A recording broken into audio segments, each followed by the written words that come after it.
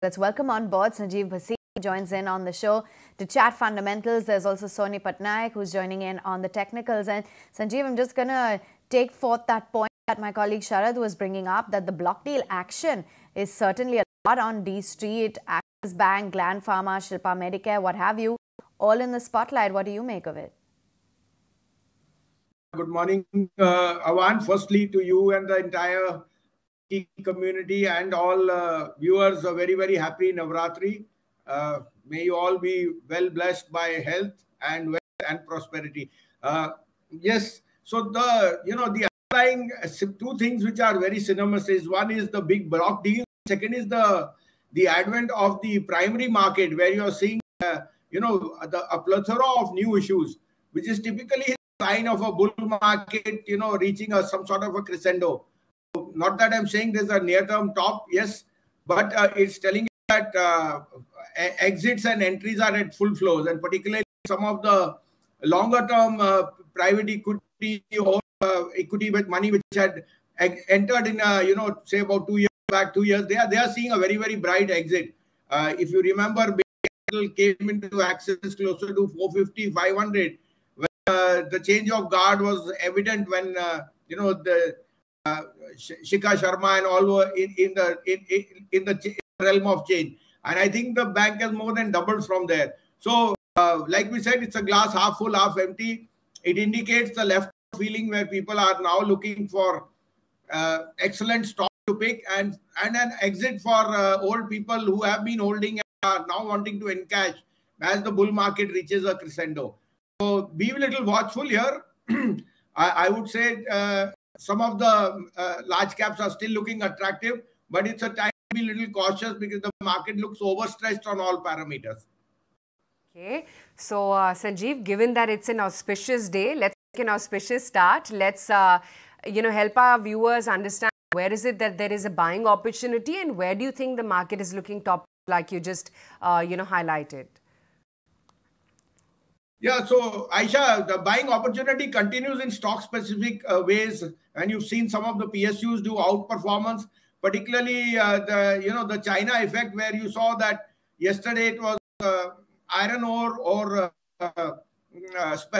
caustic soda or specialty chemicals which are making a comeback, and in turn with that you will see an effect on the Indian side. UPL has been one of our top picks, which we think is a very, very relative good play. It's just trading at one-time price to book. It is the largest specialty chemical player in India and one of the largest in the world. They've already indicated their divestment in the sense that they want to encash part of the Advanta stake, which is valued at something like $9 billion. And that could be a very positive way in reducing your debt structure, because return on equity will improve. Secondly, the crop seeds business, particularly sunflower, corn, canola, is seeing an uptick in prices.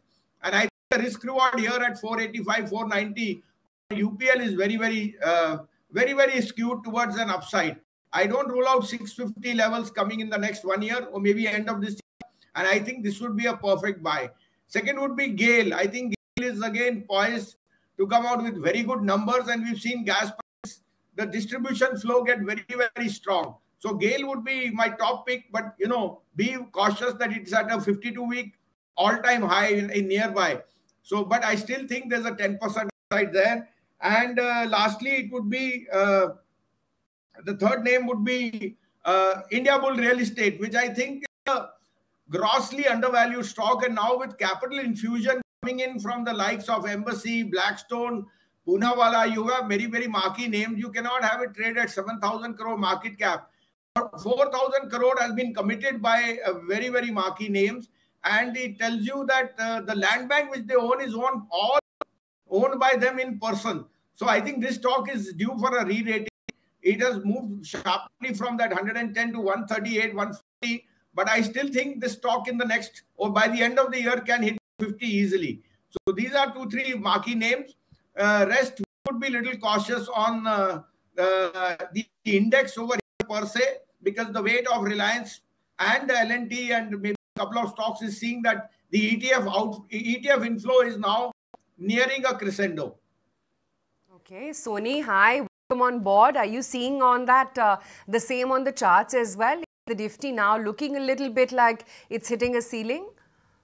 Good morning, Anshisha. Thank you so much for having me on the show. So I think Nifty, definitely we can see that, it's at all-time high. One may take a cautious approach. There could be some, more momentum left on the upside before one can actually take that cautious approach and, start hedging the positions. We feel that the support has risen now from 22,300 to 22,500, 22,600 is also acting as a good support. There could be a stance that where it tests 22,800 first, and then you can see some profit booking coming back again up to 22,500 and then reinitiate the longs. Ultimately, somewhere between 22,800, 23,000 can act as a resistance zone from where we can see some profit booking taking place. And, this could be the, ultimate rally that we're talking about once where, the index tops out around 23,000 levels. So similarly, talking about Bank Nifty as well, it has given a good breakout.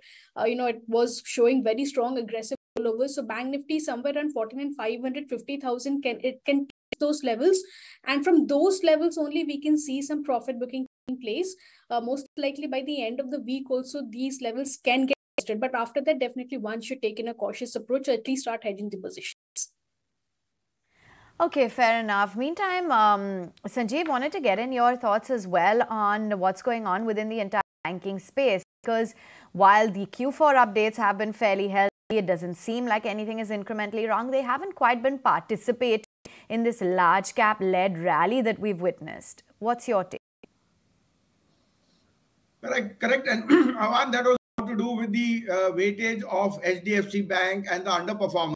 And I think now that private banks are starting to perform, and I've been of this view that take some money off the PSUs and get into private banks. I still think HDFC, ICICI, Axis, Kotak, these are going to lead from the front.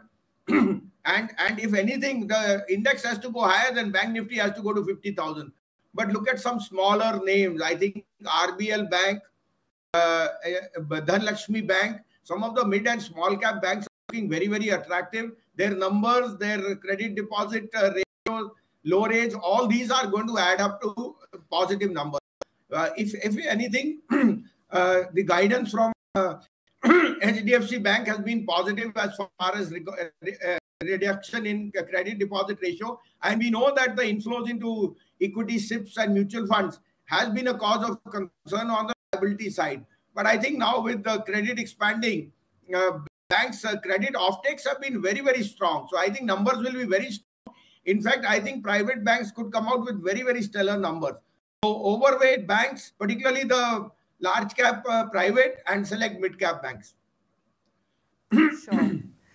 Sanjiv, haven't had the chance to discuss what is it that you did with your Paytm holding eventually? Still holding on? No, Aisha, as a disclosure, we have exited Paytm because we thought that the underperformance might continue.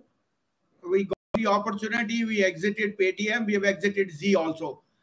They may be, these have been two of the weak calls. And unfortunately, we want to get into better place where this underperformance might stay for a longer than expected period. And who wants to fight uncertainty in a bull market? If they cannot perform at 22,500, then God forbid if we hit 20,000, you'll be really in the doldrums. So I think if you have a slightly longer term view, it is better to get into more marquee names, which we have done in the recent month.